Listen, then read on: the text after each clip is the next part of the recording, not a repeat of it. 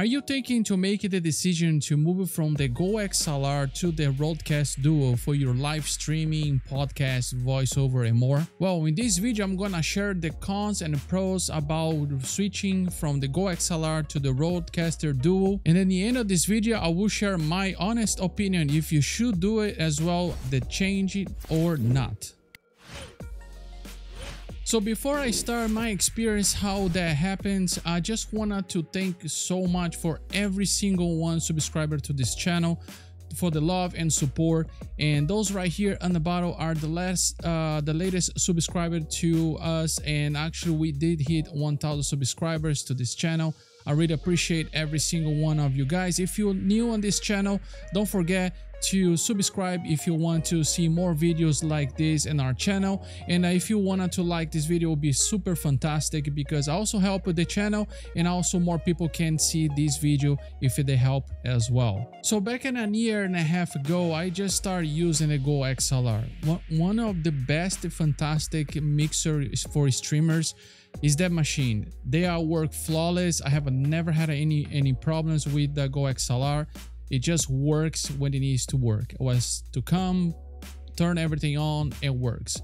I will have a little bit of a hiccup in the beginning for some reason here and there, but nothing related to the hardware itself. Moving from the GOXLR to the Rode family, my primary advantage was the ongoing official support and updates for the Rode device. It's widely known that the TC Helicon company discontinued the GOXLR, leaving it without any official support and disappointing situation. However, an unofficial support team that has developed an alternative app mirroring the official GOXLR app, but with improvements and regular updates, they are ensuring continued support for the GOXLR. While this is positive news, I still consider official support for a non-discontinued product a definite advantage. Therefore, having official support remains a pro in my view. When I first laid eyes on the design of the Rodecaster Duo, I was immediately impressed by its modern aesthetic, featuring a sleek LCD touchscreen, a compact build, and the convenient option to mount a vest arm underneath. While I appreciate the design of the GOXLR, personally I found the Rodecaster Duo design more to my liking. Therefore, it is definitely a pro for me. So right up ahead, this is definitely a pro for me, but it may be a con for others. The reason being is that it lacks an optical input, which it could be crucial for some users. Personally, I utilize it for my dual PC setup by challenging audio from my gaming PC to the GOXLR through a specific cable. However, the Rodecaster Duo offers a significantly more, with two XLR mic inputs that can double as inputs for instruments, two USB-C inputs for connecting both your streaming and gaming PC or USB mics, a memory card slot for saving profiles and stereo recording, and a dual headphone output. It provides extensive capability. Additionally, the Rodecaster Duo allows Bluetooth connectivity with your smartphone and features a built-in transmitter for connecting all your Rode wireless mic. So for me, this definitely is a pro. So my primary challenge at this stage was getting everything to function seamlessly. While the mixer itself is excellent, I found the routing to be quite intricate, and I believe it could be more straightforward like the simplicity of the GOXLR. Although the Rodecaster Duo software is commendable, transitioning from the GOXLR, I encountered a bit of stress in configuring everything. Therefore, for me, this aspect is a con.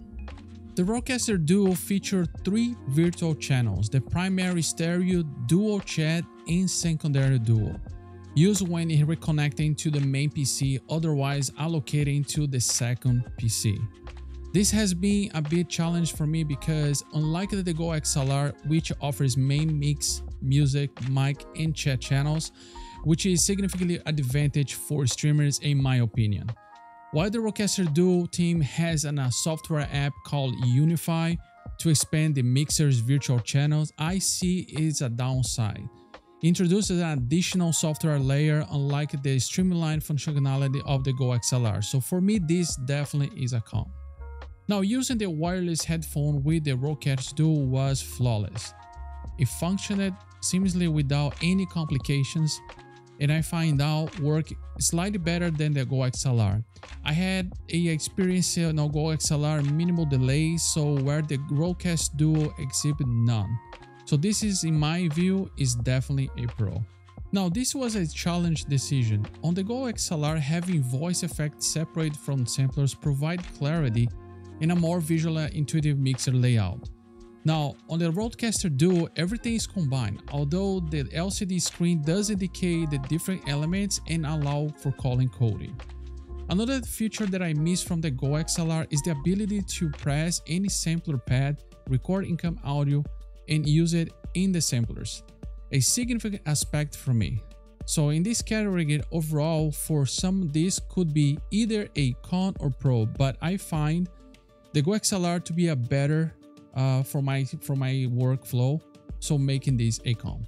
Now, the microphone sound, particular with the Shure SM7B that I use it, is excellent on the Rodecaster Duo. The amplifiers, EQ, and additional features such as noise gate, compressor, de-essers, and more are truly impressive. I believe this is a standout aspect for the mixer, especially considering its specific design for podcasters. So in my opinion, this is definitely a pro.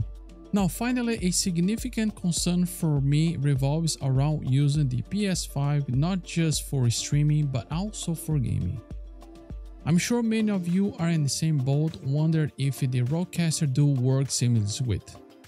Well, let me share my experience. It was a bit of challenge. Connecting, it was straightforward. You can use USB-C 2 from the Duo to the PS5 and select the whole headphone Rode as the audio output of the PS5, challenging the audio to your Rodecaster Duo through the USB-C 2 channel. However, I encountered an annoying buzzing noise every few moments for 30 to 60 seconds. Seeking assistance, I contacted Rode support, and their advice was to ensure that I was in the latest firmware, which I was, and to perform a factory reset. So despite following these steps, the issue persisted. At this point, I have to find an alternative solution since all the other inputs on the Duo were mono unless using both XLR inputs as a stereo, sacrificing an XLR input for my mic.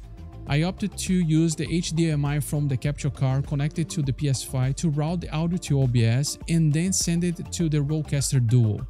If you're interested in have a quick video demonstrating this workaround, it's up here, but I wasn't pleased with having the resort to it and feel like it was an unconventional fix. I believe Rode should be able to address this issue, but for me, it was a significant drawback, so it's a big con. So resuming the pros and the cons going from the XLR to the Rodecaster Duo are: the pros are official support from Rode, building quality and design, connectivity, SteelSeries Wireless Nova Pro with Duo, mic sound quality. The cons are audio routing system, virtual channels, smart pads versus sampler, PS5 audio to Rodecaster Duo. So in conclusion, my decision is to stick with the GOXLR and not transition to the Rodecaster Duo just yet. While the Rodecaster Duo is a great mixer, I believe it may not be fully ready for streamers like myself, and perhaps for you if your usage is similar to mine. It seems to be designed for podcasters in mind, so despite the GOXLR being discontinued and the official team no longer actively working on it, the unofficial app community is doing an excellent job on the recent firmware update, which the link is on the description below. So this assures me that the GOXLR will continue to receive future firmware updates. If you are in the market for a mixer, I would not recommend getting the GOXLR now due to its discontinued status. So instead, I suggest waiting for a better solution that may emerge. However, if your Rodecaster Duo meets all your needs, then by all means go forward. So I hope this video was provided valuable insights for you. Thank you for watching until the end, and I look forward to seeing you on the next video.